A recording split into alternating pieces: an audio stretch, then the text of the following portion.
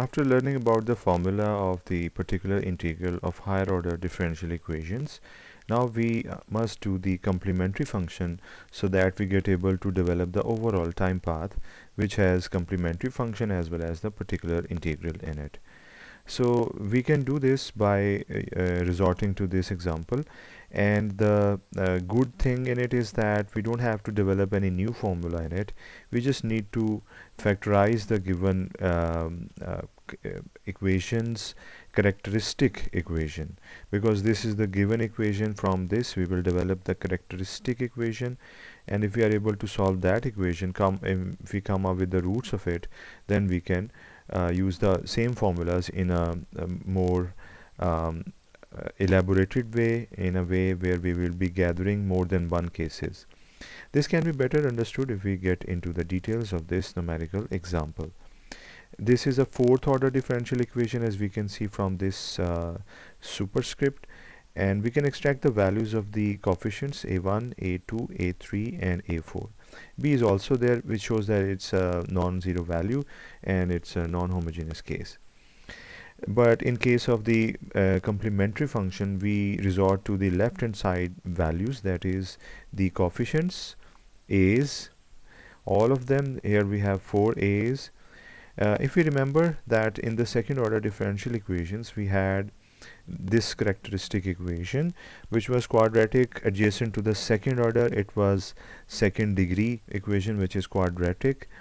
So in this case, if we have a fourth order differential equation, it should give rise to a fourth degree of the characteristic equation, and we have written it in the standard form, where you can see clearly it is starting with the highest order adjacent value, and then the second highest order adjacent value, and then the third highest adjacent value, and then the last high order differential equation derivative, and then the original function, and it doesn't have any superscript because it's going to be r naught, because there is no derivative in this case. It is the original function. So just to remember this, we have developed this connection, and now we are going to solve this. This is a algebraic equation with a polynomial actually, and it has a degree of 4. So it can be a little intricate to come up with the factors of it. However, in this example I'm going to make it easy for you by telling you that the factors of this fourth order polynomial are r plus 2, r minus 2, and then this. All of these, when we multiply, they give rise to this given equation that we have. We can put these values, and then we can come up with the answers. That is, instead of a1 we will put 6 will come here, and instead of a2 we will write 14.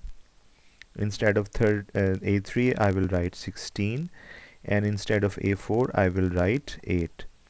So in this way I will come up with the equation where r will be the unknown, and we will have the coefficients in numerical way, and then its factorization will give us this equation that I have already solved for you.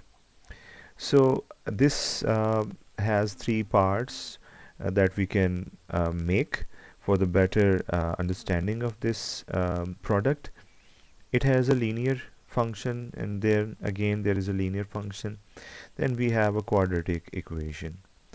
So these are 3 parts of it. We can solve them separately because it is equal to 0. This expression, it means either or all of them are equal to 0.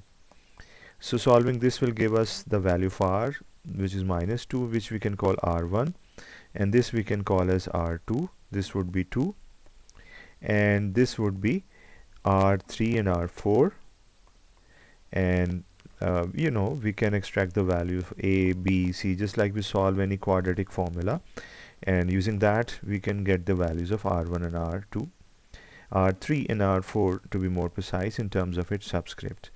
You can do it yourself. It's an easy thing, quadratic formula. So when we write it in this way, it appears as a complex root case. So we will have to write h and v or epsilon to make it clear the parts of it, summarizing the hybrid group of roots. Now we are calling it a hybrid group because two of them are distinct real roots and these two are complex roots. So now we don't have one kind of the roots, there are two nature of the roots. Now the thing is that we have to write all of them because they are roots of the same equation, that is the characteristic equation of the given fourth order differential equation. So we have to combine all these roots in one complementary function. Here we are mentioning that these two roots are actually distinct real roots and these two roots are conjugate complex roots because only difference is the sign plus minus in between their real and imaginary parts, that is real part and the imaginary part. So now we combine them in one equation of complementary function, which is now in a hybrid nature because the first two roots can be written in this way, and we can say that this will give rise to a distinct real root segment of the overall yc. This is based upon first distinct real root, this is based upon the second real root, and this one this whole expression is based on the complex roots, and h can be substituted here and v is also introduced here in the angles multiplied with time. So this is the complex root segment where h is introduced here and v is introduced alongside with t as the angle of cos and sine. So we can see that there are two segments of this complementary function in which distinct real roots are involved as well as complex roots are involved. It's a combination of more than one types of the roots. It can happen that we have more than one types, one natures, all three can be present depending upon the number of roots, or even one type can be repeated for all the roots, but it all depends upon the given differential equation that we are trying to solve. So it is a kind of situation in which we should not be surprised if we have more than one types of the roots, and it is very easy to solve because there isn't any new formula in it.